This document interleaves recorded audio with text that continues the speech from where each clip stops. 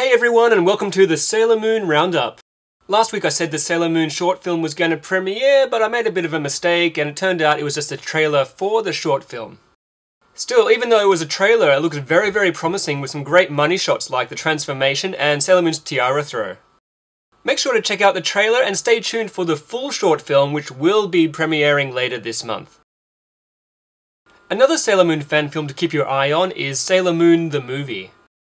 This fan film, which is geared more towards fans of the English version of the anime, is due for release very soon.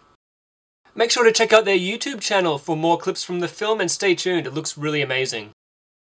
If you're not a fan of SMA's Sailormoon reimagining or Sailormoon the movie's anime look, why don't you check out this brand new fan film from Dark Moon Entertainment. It's set sometime after the end of the manga and looks absolutely beautiful. It's been in production for a while now, but definitely looks worth the wait.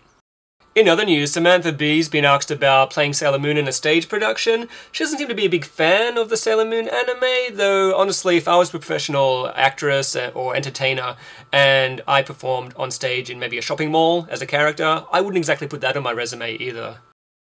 Some cool news came out this morning for those who are fans of the new Sailormoon t-shirts. A fan actually found 2 brand new ones that right now aren't for sale yet online, but stay tuned, I'm sure they will be. The biggest Sailor Moon news this week though would have to be the release of the new manga for Sailor V2 and Sailor Moon 2. Several issues with this release have caused a lot of conflict within the fan community. Let me know what you think if you've gotten your copies. Do you like the translation? Do you not like it? Do you have any issues with it? Comment down below and let me know what you think.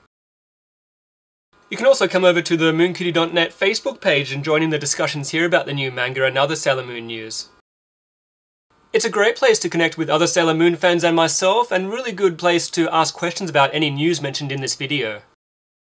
You can also follow my account on Twitter, which I update daily with all the Sailor Moon news that comes my way. Thanks so much for watching, and make sure you stay tuned for my video reviews of the Sailor Moon manga and Sailor V manga.